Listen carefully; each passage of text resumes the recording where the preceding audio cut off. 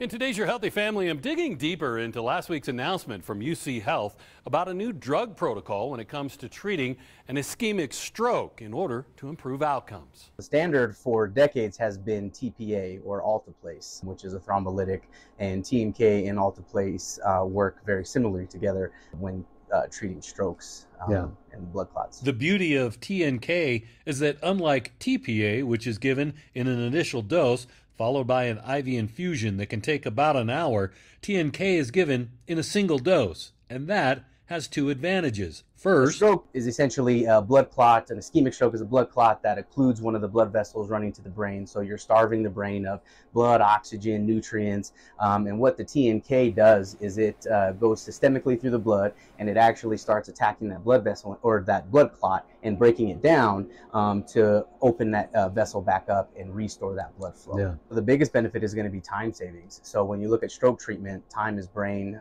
So we're always racing that clock. So if you can shave 1 to 5 minutes off of the administration time, that improves our outcomes for those patients. And secondly, not only is a single dose of medication faster to give, but less steps in any process means less chance for error. Especially looking at medication errors, if you're spending less time mixing, administering, having multiple steps, you have less chance of error for that. And switching to TNK has allowed us to decrease those potential errors by just having one process, one step, and one administration of the medication. TNK isn't a new drug. It's long been the drug of choice for treating heart attacks caused by a blood clot blocking an artery. They just started doing more studies on, well, can we use TNK in the same application that we do TPA? And what the studies have shown is that, yes, it is a very positive outcome for those patients in breaking down those blood clots.